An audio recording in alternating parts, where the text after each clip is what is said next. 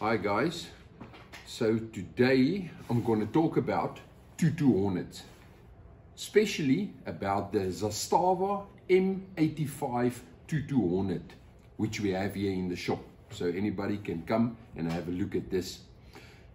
Even though a tutu hornet is a very old caliber and cartridge, the people are asking about these guns almost weekly in the shop. So I thought, let's make a video about this and talk about these guns, and people can know a little bit more about them. When we got these two Zastavas in, I was pleasantly surprised about the looks, the ergonomics, the stock finishing, and the metal work on these guns. They are nicely done. What I felt, okay, we'll get to that just now. Let's have a look at the guns quickly. This is a full stock tutu hornet. Look at the action. Yes, the action.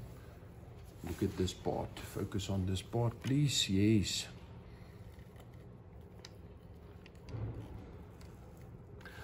So the two differences about the full stock version and come closer.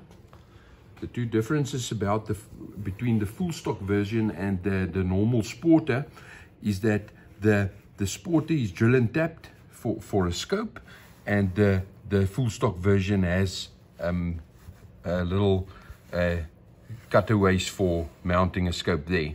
Otherwise, it's mini Moser actions. You can see the bolt release there, and the actions you can see. It's a Zastava action by the shroud here, the bolt shroud, and then everything otherwise it's a mini Moser action. So this is beautiful little guns.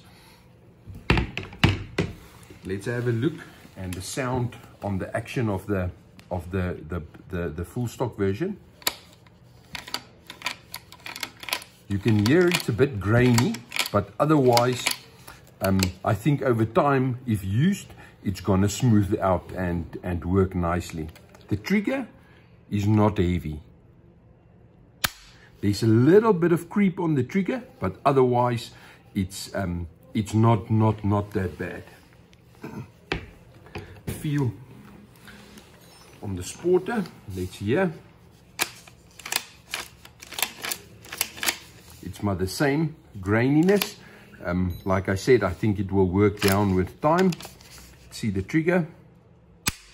There's no creep on this trigger, and it's nice and fine. Let's just talk about the sights. It's got iron sights. It can fold down if you have a scope on, and it's nice to have these as a backup, because if you fall or anything happens in the bush, you can revert back to your iron sights. The front sight has a shroud around so that it's protected, and otherwise it's nice and fine. One thing I want to talk about is just for comparison's sake, these CZ tutu hornets are very popular, and if I have a look at the bolts and the way they did it, there's not much differences between this CZ tutu hornet and these Zastava tutu hornets. The stock has been finished nicely. These stocks are a bit rough. They're not soft to the touch, especially this one. This one is very rough, but otherwise they are finished all right. Okay guys, so I hope you found this video informative and helpful. Please subscribe to this channel and like it for more on a monthly or weekly basis. We will see how we do the videos. Thanks a lot.